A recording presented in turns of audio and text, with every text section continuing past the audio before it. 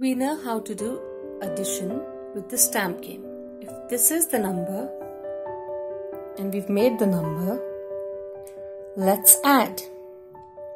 So we will add all the units and count 1, 2, 3, 4, 5, 6, 7, 8, 9, 10.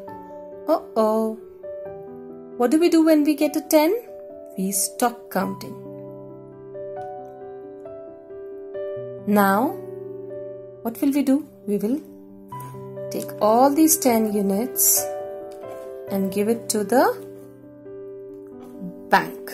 Let's give it to the bank and we will get the next category, that is 110. So, this 110 we will keep on top. So we gave 10 units to the bank and got the next category, that is 110, and we've kept that 110 on top. Now let's count how many units we have. 1 unit. Let's write the answer. 1. Now let's count the tens. For that, let's bring all tens together. Let's count 1, 2, 3, 4, 5, 6.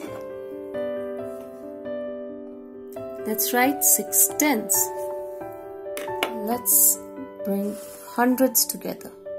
1, 2, 3, 4, 5, 6. Let's write 600.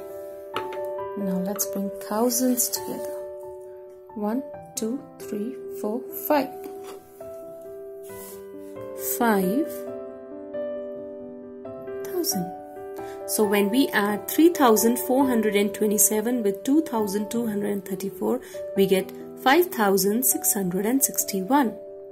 This is dynamic addition.